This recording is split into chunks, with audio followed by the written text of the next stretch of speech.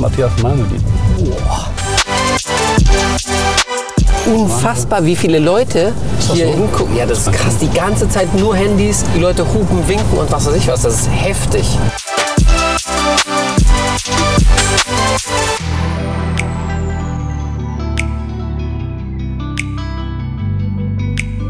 Herzlich willkommen zu einem weiteren Car Talk. Ich freue mich heute über einen ganz besonderen Gast. Und wie ihr vielleicht sehen könnt, sind wir im wunderschönen Köln, direkt am Rhein. Und ich habe einen Gast heute dabei, mit dem wir ein bisschen Auto fahren, auf den ich mich sehr gefreut habe.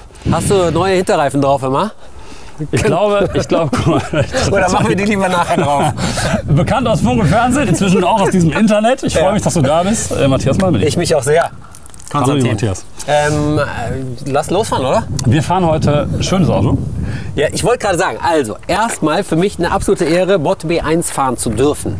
Ja, als Gast fährst du natürlich. Ja, aber das ist krass, dass ich dieses Auto fahren darf. Findest du? Und dieses Kennzeichen halt auch. Das freut mich. Das ist wirklich was Besonderes, weil dein Vater ist damit auch schon durch die Gegend gefahren. Deshalb gibt es dieses Kennzeichen und ich glaube, das wird es auch immer geben. Und das ist ein erster Gänsehautmoment, ganz ehrlich. Das finde ich richtig gut, weil es gibt ja wenige Leute, die sich so gut mit dem Thema auskennen wie du. Ich habe deinen Vater persönlich kennengelernt und ich muss ganz ehrlich sagen, das war ein richtig geiler Typ. Und jemand, der Menschen wirklich abgeholt hat und der, ja, das ist eine Koryphäe, muss man einfach so sagen. Absolut. Komm, wir steigen ein. Ich sehe schon viele Themen, über die wir heute sprechen können. Ja. Schlüssel hast du und los geht's. Alter, das ist so krass. Ist das nicht ein schönes Auto? Ja, das ist so krass. Wenn ich ganz ehrlich sein darf, ich habe ja heute Morgen auch schon gedreht und ich bin so auf dem Weg hierher, habe ich so gedacht so, cool, jetzt schön mit dem Konstantin eine Stunde hinten in der S-Klasse drin sitzen. Das ist es. Und dann so, nee, Matthias, du fährst. Ich so, ja, okay, ist auch geil. Ich lasse mich gerne fahren. Das ist wirklich ein Luxus, finde ich, den man selten genießt. Und wenn, dann ist es halt wirklich geil, vor allen Dingen in so einem Auto. Ja. Aber selber fahren ist natürlich nochmal... Musst du, und die meisten Gäste erzählen auch mehr, wenn sie selber fahren. Ja, weil sie sind nämlich abgelenkt. Aber vergiss das, bei mir kannst du vergessen. Ja, Profi. Insofern auch meine erste Frage. Wer ist Matthias Malmedie? Also ich glaube, dass ich am ehesten Auto-Entertainer bin. Ja. Und ich bin jemand, der... Also ich fühle mich selbst, als wenn ich 25 wäre. Bin ich schon lange nicht mehr. Du bist gerade 27 geworden. Genau, ne? 29, um genau zu sein. Ich gehe jetzt auch stramm auf die 50 zu. Aber ich fühle mich immer noch wie 25 und glaube, der Job, den ich habe, den ich jeden Tag machen darf, das ist, glaube ich, was mich total jung hält. Aber du bist ja oldschool. Du machst das, was du tust, ja schon ganz lange. Danke. Wie hat das denn angefangen? Okay, wie lange ist das Format hier? Über eine Stunde? Stunde 20. Ich mache eine Kurzversion. Gucken wir mal. Ich mache eine Kurzversion. Also nach dem Abitur habe ich so gedacht, so okay, dieses Frontalding, da habe ich keinen Bock drauf. Ich will machen. Ich will irgendwas... Ja. Ich will erstens was erleben und zweitens will ich was machen und will nicht abhängig sein von anderen Leuten. Sprich, ich will mein eigenes Geld verdienen. Und das war damals... Kann ich mich schon mal grundsätzlich sehr gut allein. Also damals war das so, ich habe halt Abitur gemacht. Dann habe ich halt überlegt, was machst du? Und ich war immer schon ein extrem großer Fan von der Sendung Motorvision damals. Ja. DSF lief das. Und ich habe die Sendung immer geguckt. DSF, das ist sowas wie D-Max. Nur, also ein Fernsehsender. So nur in der Zeit, als es das Faxgerät noch gab. Wir hatten keine Ahnung wie viele Büros. Und in einem Büro gab es dann irgendwann den ersten Internetanschluss. Ja, deshalb ist es ja interessant. Weil wenn du heute jemanden fragst, der in dem Berufsfeld unterwegs ist, dann ist die Antwort ja meistens ähnlich. Ne? Ich habe irgendwann angefangen, Instagram-Account zu machen, ich habe irgendwann angefangen, YouTube-Account zu machen. Ja. Bei dir hat das ja ganz anders angefangen. Ganz anders, genau. Nach dem Abi bin ich da, also ich habe tatsächlich eine Bewerbung geschrieben an Vox, das Automagazin, ja. Also damals noch Automotor Sport TV und an DSF Motorvision. Ich habe gesagt, dass ich da gerne als Praktikant anfangen möchte. Und dann hat einer geantwortet und das war das DSF und die haben gesagt, hör mal, ich bin jetzt demnächst in Essen auf der Motorshow, da könnten wir uns treffen. Damals die zentrale Show. Absolut. Für alles, was sportliche Autos betraf, war Motorshow. Genau. Jahrzehntelang. Ich kann mich nicht erinnern, wie das Ende November, Anfang Dezember mal ohne Motorshow abgelaufen ist in meiner Familie. Wir haben da gelebt. Ja. Auch das hat sich natürlich sehr, sehr stark verändert über die Zeit, was sich ja unter anderem auch wieder an deinen Accounts heute zeigt. Aber anyway, Praktikum. Genau. Dann haben wir uns auf der Motorshow getroffen. Wir sind da ein bisschen drüber gelaufen. Dann sind wir abends zum Mexikaner gegangen. Auf jeden Fall hatte ich dann den Job und dann habe ich irgendwie 2 Monate später einen Monat später habe ich dann meinen ersten Tag gehabt. Habe dann da ein Praktikum gemacht, da bin ich Redakteur geworden, dann bin ich Chef vom Dienst geworden. Damals bin ich immer alle Autos gefahren, so wie heute auch. Also das mache ich wirklich seit 1998, fahre ich alle Autos, die es gibt. Und das ist halt auch was glaube ich, nicht so häufig ist. Das gibt es auch nicht so häufig, dass Leute wirklich einfach alle Autos vom, keine Ahnung, Fiat Uno bis zum Maybach, alles gefahren. Alles. Deswegen, glaube ich, schätzen dich viele in der Branche auch sehr, weil du wirklich weißt, worüber du redest. Ich und vieles miteinander vergleichen könntest, wo so Jungspunde wie ich ein bisschen verüben müssen. Ne? Ja, weißt du noch, was das erste Auto war, was du getestet hast? Also das allererste Auto war tatsächlich ein SsangYong Musso, sowas wie eine M-Klasse. Oh, wann war das denn? Ja, das war 1998. Und das zweite Auto, also das war ganz, ganz schlimm. Das zweite Auto, was mein erster richtiger Dreh war, den ich alleine durchgezogen habe, war tatsächlich Porsche GT2. Oh, köstlich. Ich saß in der Redaktionskonferenz und war wirklich, keine Ahnung wie alt ich war, ganz, ganz jung. Und der Chefredakteur sagt so, ja, wir haben noch diesen Termin hier mit dem GT2. Wer kann denn das machen? Und alle so, nee, da bin ich hier, da bin ich dort, da habe ich den Dreh, da habe ich Termine, da muss ich zum Zahnarzt. Und am Ende guckt der Chefredakteur mich an so, es ist soweit. Das musst du machen. Und ich so, was? Und ja, ich meine, das ist natürlich was mich total beeinflusst hat, muss ich ganz offen sagen. Ich bin einfach ein Autoklaus. Ich habe in jedem Auto drin gesessen, was es gibt. Und ich will das noch ganz, ganz lange machen und bin einfach ein kleiner Junge, der einfach eine diebische Freude daran hat, wenn irgendwas an einem Auto besonders ist. Ja. Und das Lustige ist, dass mir das tatsächlich von einem Dacia bis zu einem G900, ich finde an jedem Auto was ich geil finde. Und mir werfen oft die Leute vor, so, ja Matthias, du findest ja irgendwie alles geil und so. Ja. Stimmt. Ja gut, man kann sich aber es ist halt so, ich liebe halt Autos. Da steckt natürlich in jedem Auto viel Arbeit drin und es haben Menschen im Zweifel 10 oder 100.000 Stunden daran gearbeitet, das zu entwickeln. Weißt du noch, wann das angefangen hat? Hast du dich als Kind schon dafür begeistert? Meine erste Berührung war tatsächlich das Spielen auf dem Perserteppich mit den Spielzeugautos, mit den Matchbox, ne? Heißen die Dinger, oder? Ja, also Modellautos. Modellautos, genau. Und da habe ich immer irgendwelche Verfolgungsjagden gemacht und Stunts und dies und das und meine Mutter immer so, boah Junge, jetzt sitzt der da schon wieder und macht... Das ist meine erste Erinnerung und dann ging das tatsächlich auch schnell Richtung Fahrdynamik, weil wir hatten hinterm Haus, ging es direkt in den Wald runter, so ein Waldweg. Und ich weiß noch, wie wir da mit den kleinen Catcars halt runtergedonnert sind. Es gibt so ein Foto, meine erste Fahrstunde, wo ich mit meinem Vater gemeinsam mit so kleinen elektrischen Modellautos, wo du so gerade eben drin sitzen konntest, also so für Kids, also kleine Kinder. Ne? Ich erinnere mich daran, dass einmal auch mein Cousin und sein Vater dabei waren und die haben sich dann, da gab es noch einen Graben, haben sich furchtbar abgelegt mit den Dingern und irgendwann haben wir das dann wieder sein gelassen. Was wir uns alles langgelegt haben. Also das ist halt, aber deshalb Catcars kann ich, das ist witzig. Also da ging es richtig steil runter, war halt so ein Schotterweg und wir sind da halt wie die Geisteskranken einfach runter. Und du wurdest immer schneller und dachtest irgendwann so, wow, krass, das wird zu schnell. Und dann die Handbremse gezogen, ging auf die Hinterachse. Und dann halt voll rumgeschleudert. Und da ist dann schon dieses Thema Fahrdynamik schon da gewesen. Dann war das aber so ein bisschen weg und kam dann mit 16 wieder, wo ich angefangen habe, halt so Moped zu fahren. Ne? Wie ging das weiter? Du hast ja dann einfach immer mehr gemacht und irgendwann kam so das Thema Moderation, kam das Thema eigene Formate. War tatsächlich so ein bisschen so ein Werdegang. Wir haben damals natürlich alle bei Motorvision und auch alle anderen, die sich für Autos interessiert haben, haben immer Top Gear geguckt. Klar, und Top Gear, und Top Gear war immer top halt, ne? Ja.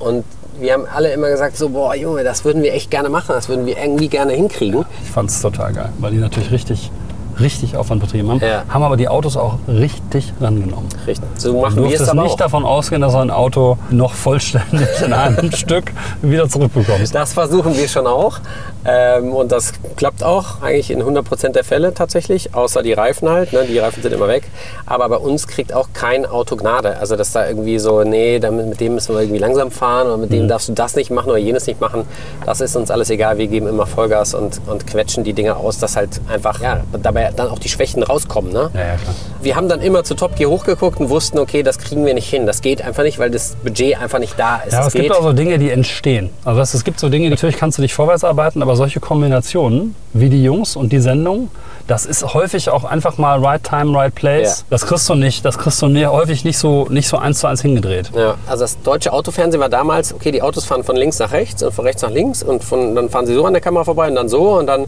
am Ende sagt irgendjemand, ja, also ich muss schon sagen, so, und lässt so das Fenster runter und so, ja, ich muss schon sagen, der neue BMW M5 ist ein wirklich sehr, sehr sportliches Fahrzeug, bla bla bla, ne? Ja. Und dann ist das Ding vorbei. Haben wir gesagt, so, das geht nicht, das ist irgendwie yesterday und so. Und dann haben wir gesagt, irgendeiner muss quasi immer reden und einfach das Auto so erzählen. Ja. Und dann haben wir uns irgendwann diese Sendung ausgedacht, die Grip das Muttermagazin heißt. Da haben wir genau das gemacht. Wir haben halt gesagt, okay, wir wollen, dass der Zuschauer, so wie du jetzt, auf dem Beifahrersitz sitzt und quasi der Beifahrer ist. Obwohl das ist sehr entspannt, in einem Brabus auf dem Beifahrersitz zu sitzen. Das sollte ich vielleicht öfter tun. Auf dem Fahrersitz auch. Ja, gut, sehr entspannt. Noch zumindest. Die Frage, die ich mir heute auch häufig stelle, das spielt so ein bisschen da rein, das ist eigentlich der Grundstein gewesen für das Thema Brabus Signature Night letztes Jahr. Also die erste Fashion Show für Autos, meines Wissens nach.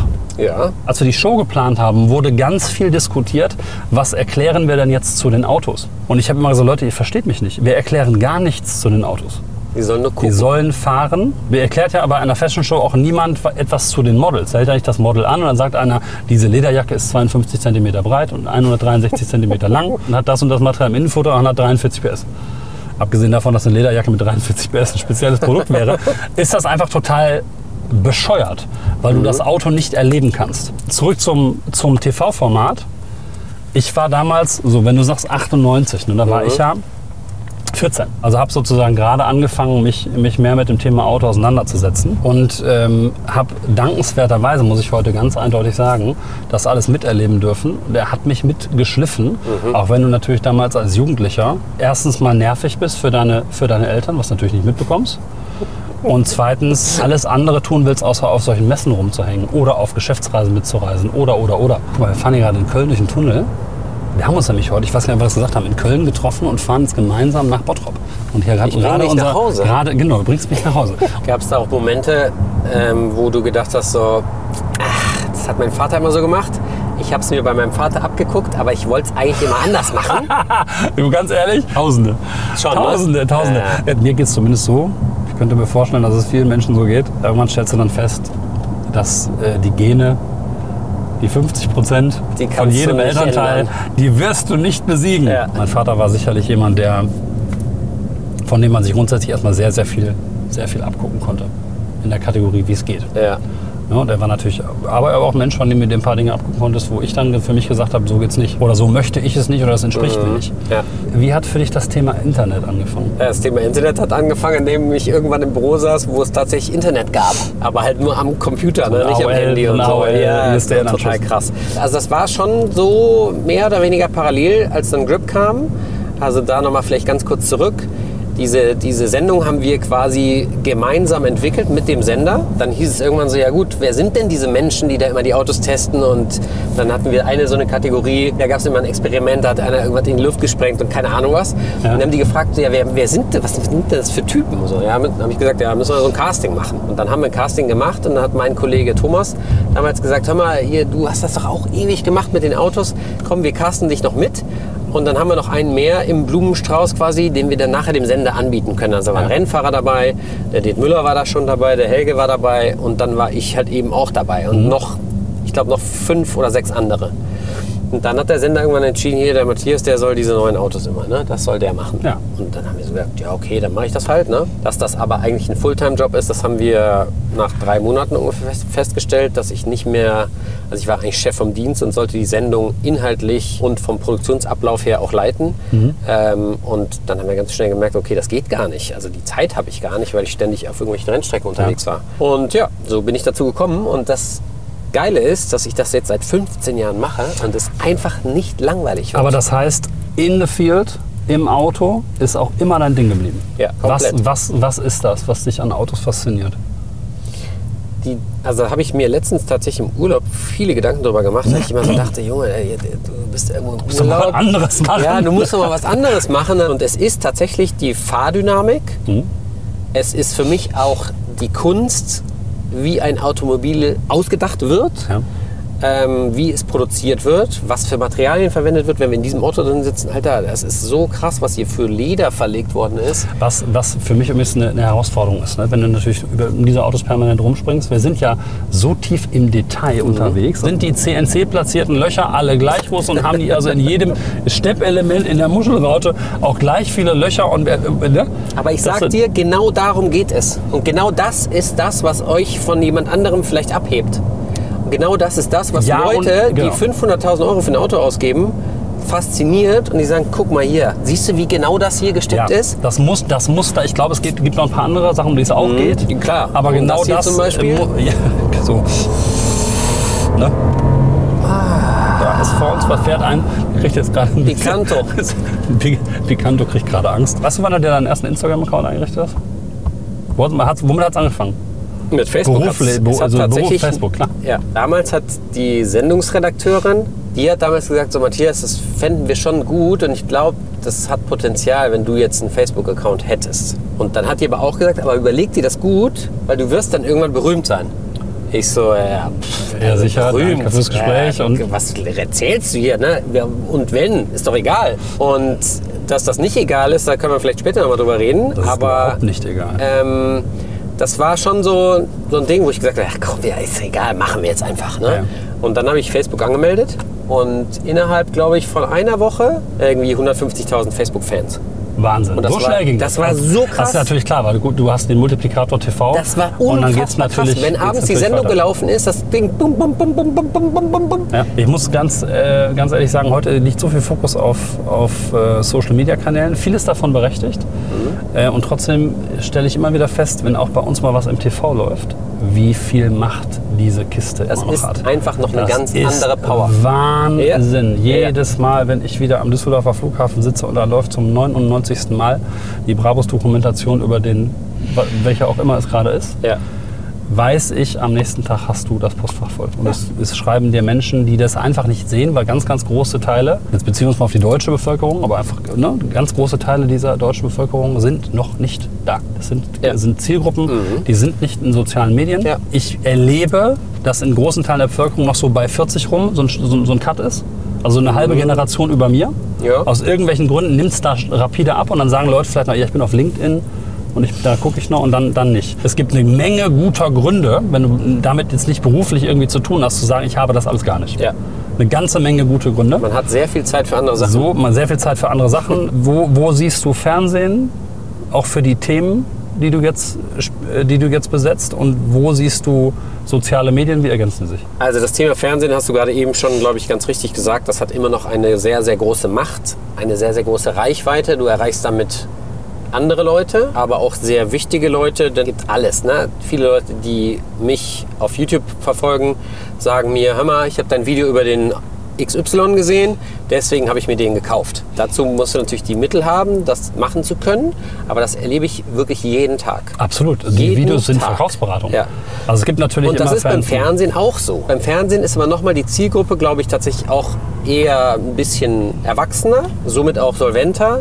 Und das ist vielleicht so ein bisschen auch die Differenzierung dazu. Aber das Ding ist halt, dieses Thema Fernsehen, ich habe das letztens auch in einem Podcast besprochen, das ist immer noch so ein bisschen Event-Charakter.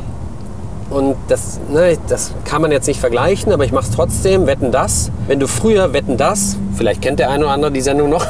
Das war dieser Typ mit den langen Haaren. Genau. Ne? Und der hat immer so Glitzerklamotten. Komische Sachen hat der angehabt. Hat er heute noch. Wenn du früher Wetten, das am Samstagabend nicht gesehen hast, konntest du am Montag in der Schule oder im Job nicht mitreden. Ja, weil alle sich über Wetten, das unterhalten haben. Und so ein bisschen, das ist nicht vergleichbar, aber so ein bisschen ist dieser Event-Charakter, dass du eben sagst, am Sonntagabend setze ich mich vor die Glotze und gucke der Matze dazu, wie er Reifen vernichtet. Das hat irgendwas und klar kannst du das fast alles auch auf YouTube gucken, aber es hat irgendwas anderes, das auch auf einem großen Fernseher zu sehen, in guter Qualität.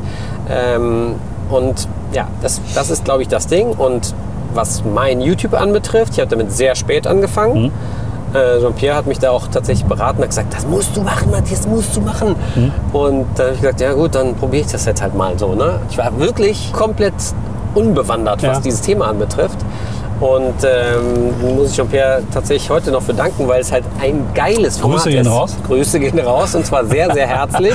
Wir müssen dringend mal wieder zusammen Auto fahren, mein Freund. Und das, ja, diese Themen, die ich bei YouTube mache, sind halt ganz anders und es gibt eine ganz andere Nähe. Das schreiben auch die Leute auf YouTube, sagen, dass beim Fernsehen bist du ein Fernsehmoderator und bei YouTube bin ich dir noch näher, Matthias. Ja, und ist es dann auch dein Kanal? Also Ja, ist es für dich genau. auch nochmal ein anderes Ding? Komplett, weil ich kann morgens aufstehen und sagen, heute habe ich keinen Bock. Ja, klar. Also zum Thema, du hast vorhin bis das Thema morgen kann ich aufstehen und es ist nichts geplant, aber irgendeine Karre steht vor der Tür oder ich rufe irgendwen an und sage, ey, ich habe Bock, können wir. Ne? Ja. Ich rufe deinen Sven an. Ja. Und sag, hör mal hier, ich will mal wieder Leistung. Und dann auch der Matthias schon dann wieder. sagt der Sven, Nee, kommen Sie bitte nächste ja, Woche warte wieder. mal, ich rufe mal 2 Leute an und dann rufe ich dich zurück. Und dann sitze ich mittags um 12 in Bottrop in der Karre drin und lach mir einen Ast. Das geht mit einer Fernsehproduktion. Du bist also erstens das über Thema Produktionsaufwände kann man übrigens ganz lange reden. Muss halt real sein. Ja, und es war auch nochmal eine andere Nummer. Wenn du zum Beispiel bei uns, wir machen ja nur sehr, sehr viel Content inzwischen selber, weil wir irgendwann vor 6 Jahren mal uns die Frage gestellt haben, gehen wir den Weg, im Prinzip eine eigene kleine Produktionsfirma aufzubauen oder gehen wir den Weg, irgendwann mit ich sag mal so 5, 6 Agenturen am Tisch zu sitzen, denen du dann immer allen dein Geschäft erklären musst. Ich muss einmal ganz kurz, das ist unfassbar, ey. Schön, ne? Also wie der durchzieht und was für eine Souveränität und wie unauffällig er den Tacho auf fast 200 gepusht hat gerade. Und wir sind trotzdem in einer Sänfte unterwegs. Das ist die Frage, inwiefern du eine Persönlichkeit mit einem Unternehmen verknüpfen solltest, kann man lange diskutieren. Wir haben das auch lange diskutiert und dann sind wir ein bisschen übers Ziel hinausgeschossen, weil wir schlicht und einfach gemerkt haben, eine Marke mit einem Gesicht zu verbinden, ohne dass dieses Gesicht irgendwann die Marke platt macht. Worauf ich hinaus wollte, ist, dass einem Unternehmen eine gewisse Menschlichkeit zu verleihen, das ist auch wieder Unsinn, weil jedes Unternehmen hat ja menschlich, also es sind Menschen. Ja, aber nach außen sichtbar. Ja, ohne Menschen wären BRABUS nur leere Gebäude und da wird nichts stehen. Und das zu zeigen, ist total wertvoll, denn am Ende folgen Menschen Menschen.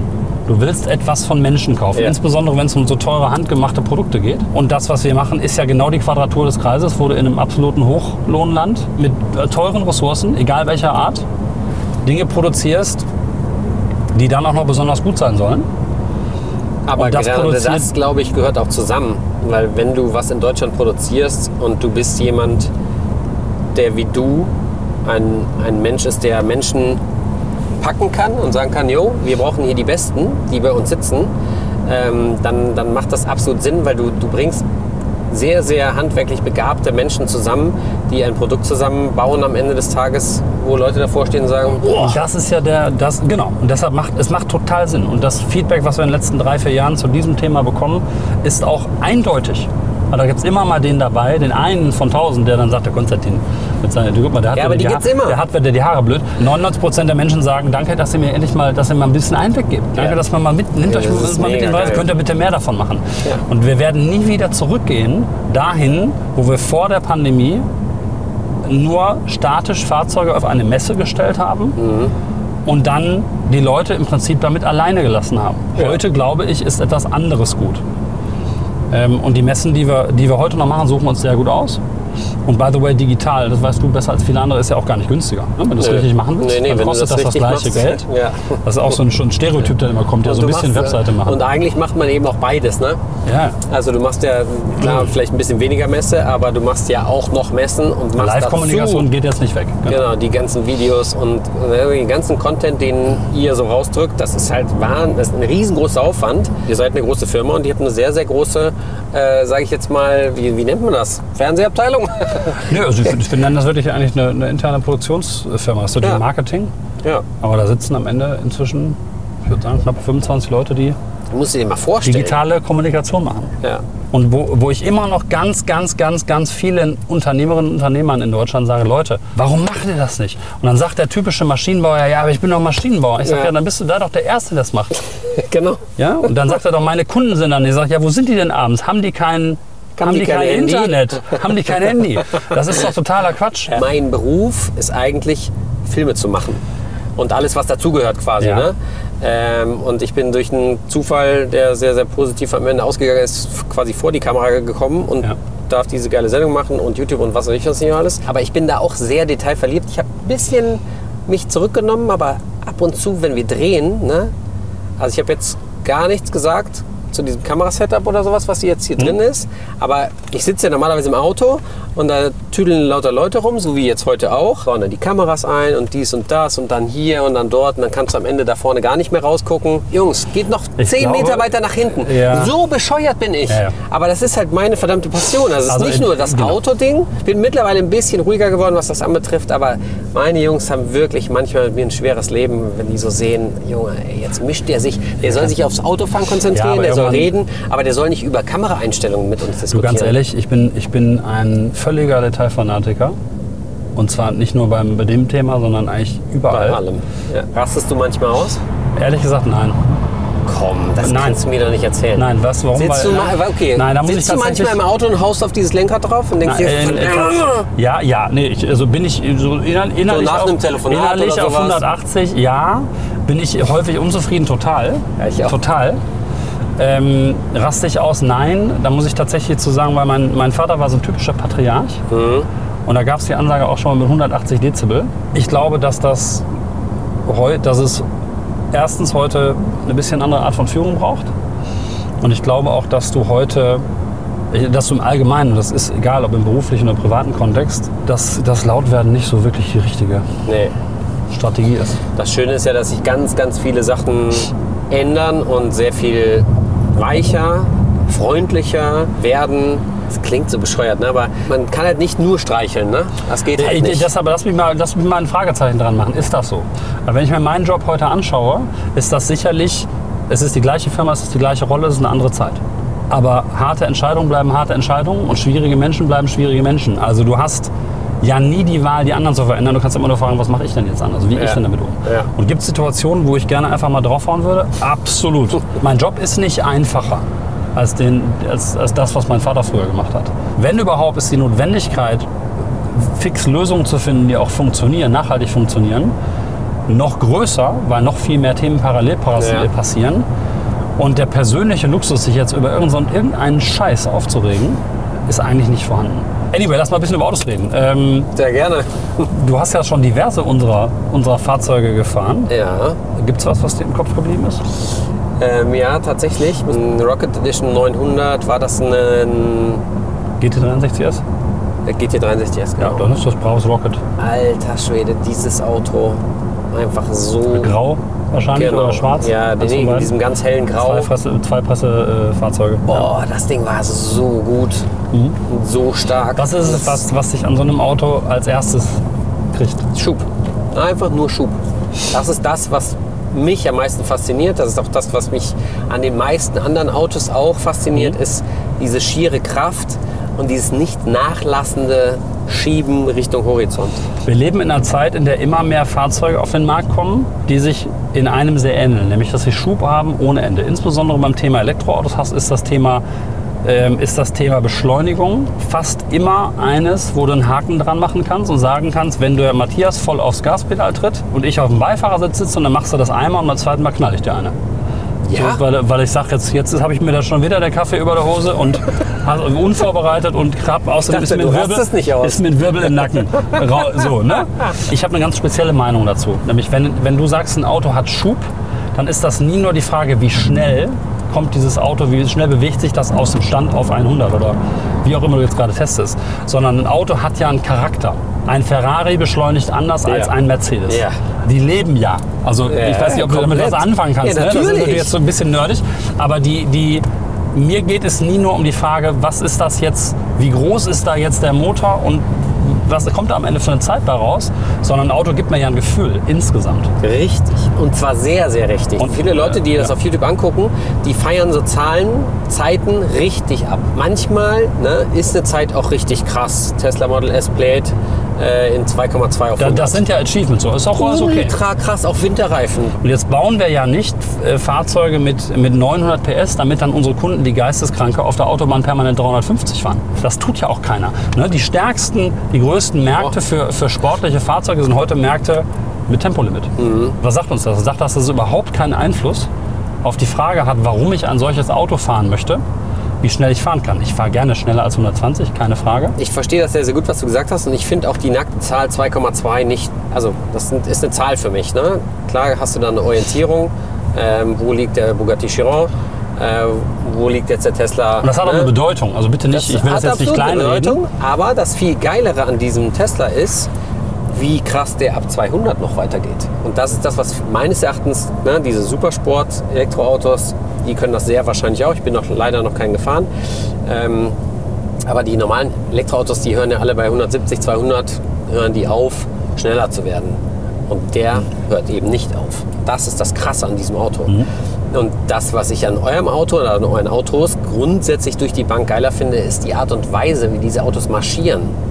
Und da meine ich gar nicht von 0 auf 100, sondern dieses, keine Ahnung, du bist bei 120 und du latscht rein und du hast plötzlich 280 drauf. Für den schönen Spruch von unserem alten CTO Uli Goffrey, Hubraum ist nur durch eines zu ersetzen, mehr Hubraum. Noch mehr Hubraum.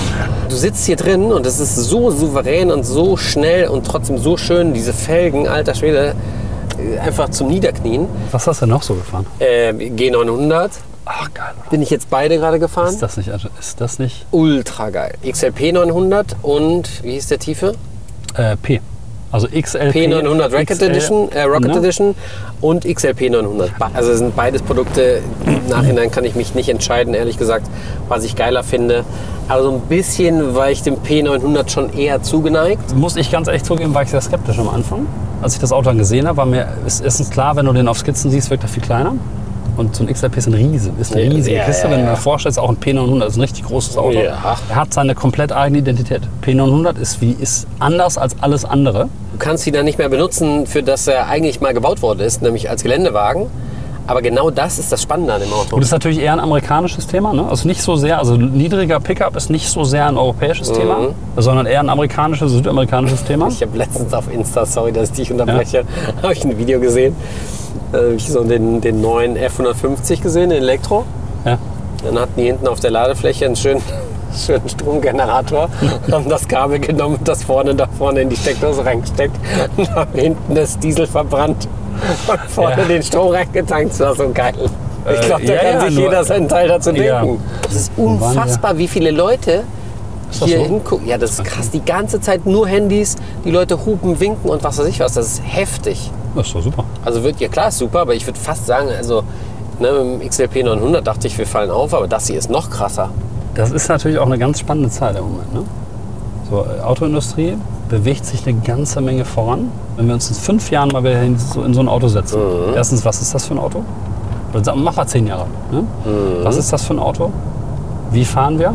Jetzt ist ja gerade so ein bisschen die Diskussion mit E-Fuels. Ja, genau, wir waren gerade beim Thema E-Auto. Ne? Wo sich die Regierung gerade so ein bisschen nicht so beliebt macht in der EU, quasi. Ne? Bist du pro, contra?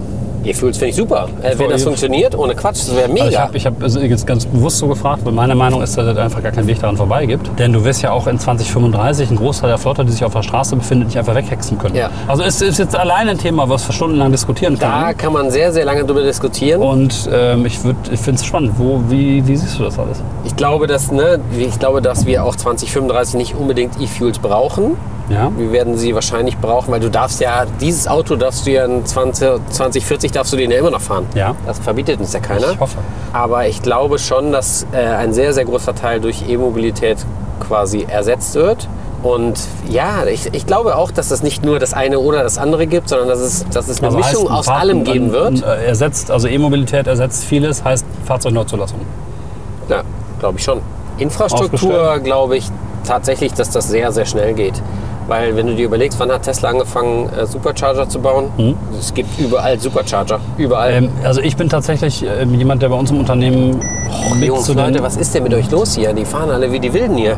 Zu denen gehört, die sehr progressiv eingestellt sind zum Thema Wandel. Und ich bin total gespannt, ob sich eine Nische im Markt ergibt, wo du dann... Guck mal das Thema Uhren an. Ich bin ein riesen Uhrenfan und sammle seit vielen Jahren begeistert.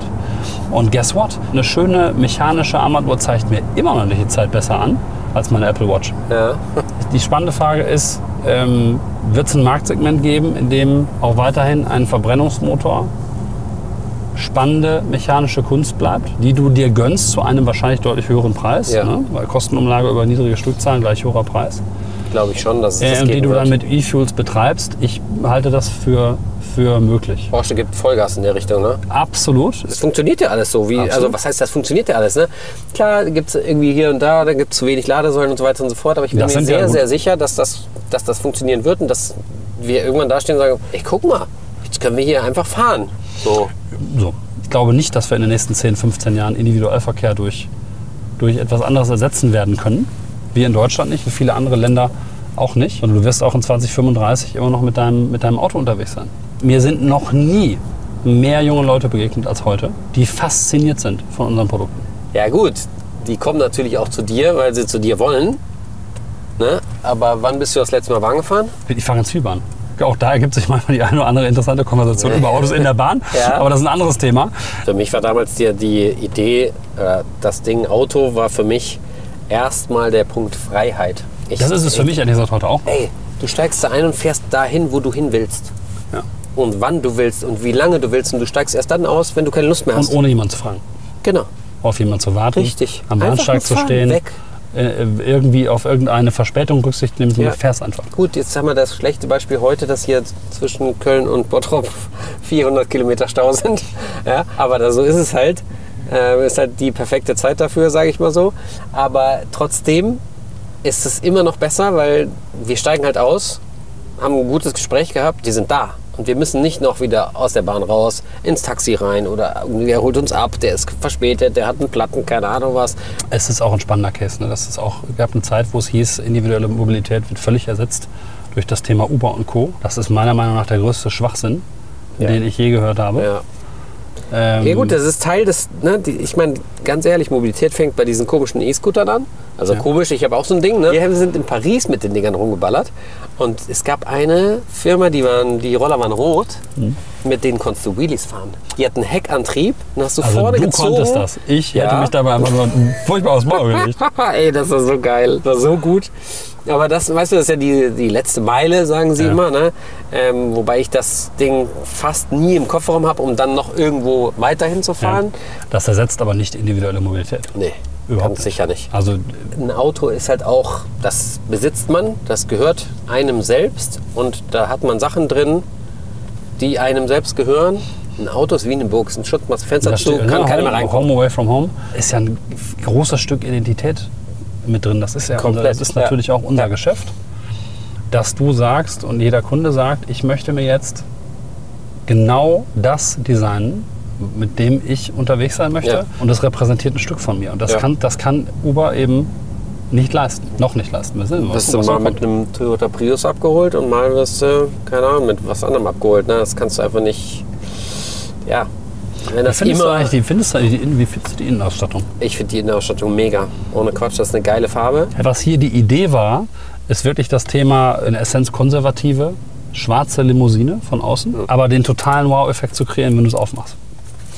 Aber auf eine Art und Weise, die dir nicht nach einigen Wochen völlig auf den Keks geht. Und das, was diese Farbe und insgesamt Pastelltöne für mich im Interieur von Fahrzeugen ich kann leider nicht runter machen, hier ist eine Kamera.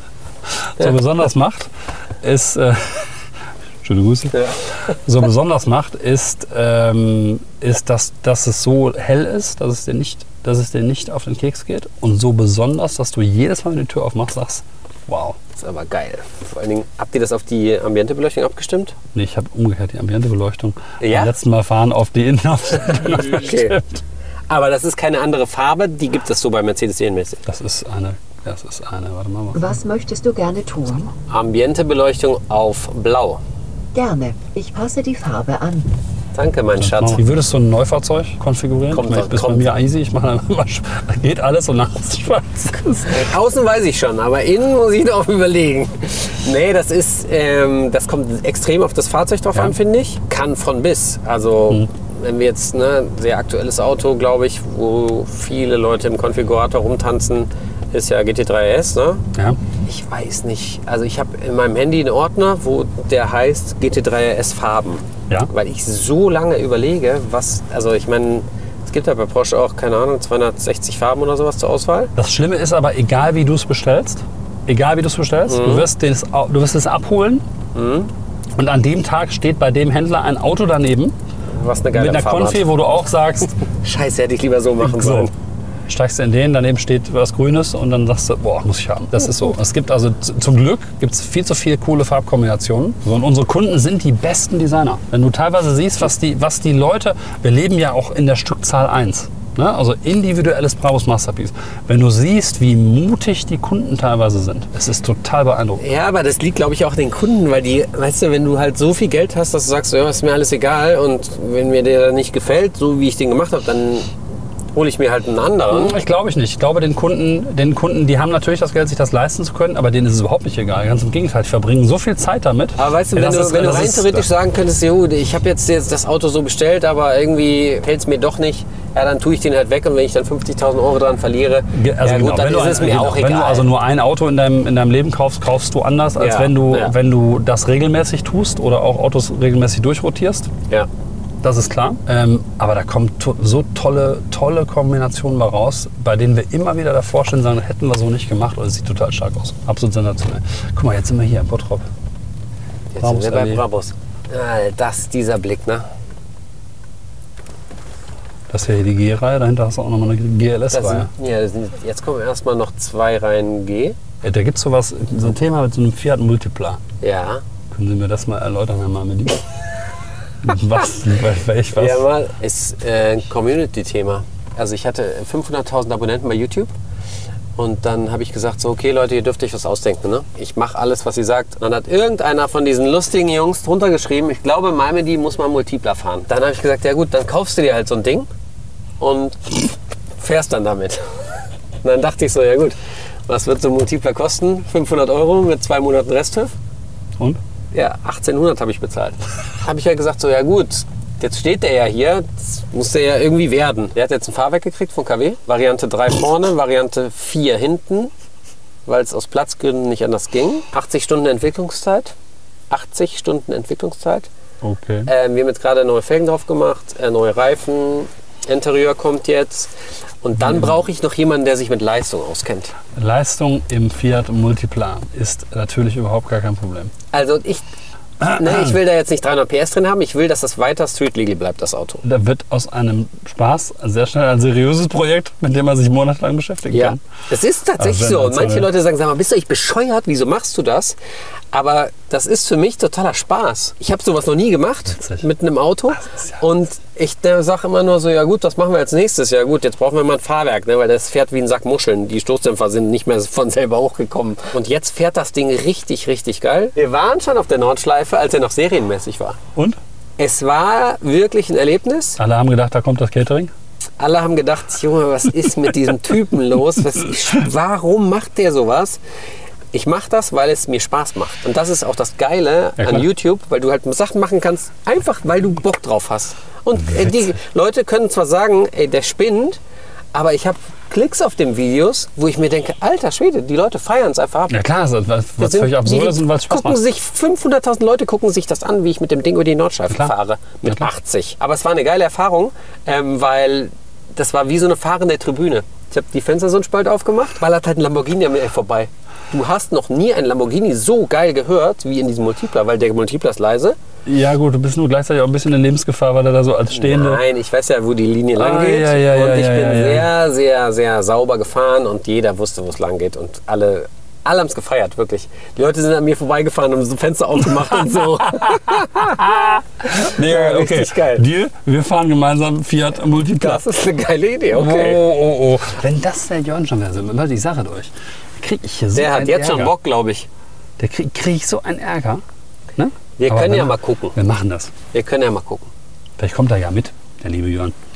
Platz ist in der kleinsten Hütte. Wir haben vorne 3 Sitze. Ich habe das Gefühl, wir hätten jetzt auch noch 3 Stunden nach Koblenz. Ja. Oder ein paar Stunden mehr nach Berlin und zurückfahren und können. nach München und dann weiter nach Berlin. So, machen wir nächstes Mal.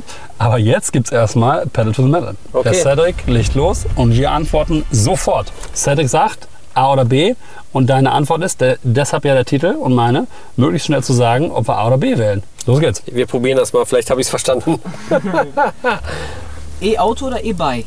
E-Bike. E-Bike. Sport oder Faulenzen? Sport. Oh, beides. Heute Abend auf jeden Fall faul, morgen Sport. Nee, genau das Gegenteil bei mir. Sofort, wenn du müde bist und irgendwie, ne, dann auf jeden Fall Sport, Ja, weil Sport. danach bist du wieder... Sport. Man muss sich ja Faulenzer hier rüber. Nein, ist nicht in Ordnung, Cedric. Fußball oder Formel 1? Formel 1. Hast du nicht gerade gesagt, möglichst schnell entscheiden? Ja, ich weiß nicht, was bei mir schnell ist. Also, Wetten mit Formel 1 oder World Endurance Championship? Formel Langstrecke. Formel 1. Formel 1. Komm, ich nehme Formel 1. Da wird bei mir schwierig. Da sage ich beides. Ja, Fußball bin ich gar nicht und Motorsport alles. Ich habe ja hier, wir haben ja nebendran ist ja, also ne, Gelsenkirchen ist ja, kannst einen Stein hinschmeißen. Mhm. Wenn Schalke verliert, ist die Produktivität bei uns, geht die Produktivität für uns Ja? bei uns 5% runter. Deshalb ist die Produktivität bei uns auch scheiße die letzten Jahre. Aber 5% ist gar nicht so schlecht. Ja, wenn sich das dann steigert mit jedem Spiel, dann hast du irgendwann gar nichts mehr zu tun. Ich habe da keine Ahnung davon, So. deswegen das kannst du mir alles erzählen. Du kannst mir erzählen, dass sie auf Platz 1 sind in der 3. Liga, das glaube ich dir Das sofort. ist aber ungefähr korrekt. Porsche oder Mercedes? Mercedes. Ja, Beides. I'm sorry. Ja, Beides. Ich bin dann am Ende. Beides. Doch, guck mal. Fernsehen oder ein Buch lesen? Fernsehen. Fernsehen. Boah, okay, so, Oder halt, ne, weißt du, was ich viel Serie mache? oder sowas. Bücher hören. So beim Autofahren. Das kann ich gar nicht. Echt nicht? Nee. Schläfst du ein? Nee, wenn ich Auto fahre, dann kann ich mich nur auf Autofahren konzentrieren. Krass, Ganz ehrlich. ich kann nämlich beim Autofahren nicht einschlafen, wenn ich ein Buch höre. Ich höre das wie eine Konversation. Kann ich nicht. Viele Leute sagen, wir schlafen ein. Anyway, ich nehme Fernsehen oder ein Buch. Dann lieber cruisen wie heute oder Fullspeed? Fullspeed. Cruisen. Ich bin so ein Eisdielen-Autofahrer. Fahren. Was war das? Fahren oder gefahren werden? Fahren. Fahren auch. Okay. Schwimmen oder Boot? Kommt drauf an, auf das Wasser. Boot. Ja, keine Ahnung, ne? Ich meine, Boot wenn du auch. in so einem, keine Ahnung, Starnberger See, Meistens im Boot. Starnberger See schwimmen und dabei die Zugspitze angucken, Ist total mein Sport. Ne? Wenn Mega. du auf einem Ersatzteillager bist wie ich, dann ist Schwimmen irgendwie so die beste Geschichte. Aber am Ende, nee, ach so. Ja, Bootfahren ist schon auch geil, aber ich mag auch Segelboote sehr gerne. Shadow 900 Sandtop und dann schön am Rhein im Sonnenuntergang oder auf Mallorca. Die letzten 2 Fragen. Bauch- oder Kopfmensch? Bauchmensch. Bauch. Dann zu guter Letzt Thema Superpower. Fliegen oder unter Wasser atmen können? Boah, Fliegen. fliegen, Sofort auf jeden Fall fliegen. Sofort Ja, fliegen. Dann sind wir durch. Danke. Vielen Dank, Cedric. Danke auch. Vielen Dank, Matthias. War geil, danke euch. Bis zum nächsten Mal. Yes. Wir fahren Boot und Multipla. Ja, ist doch geil.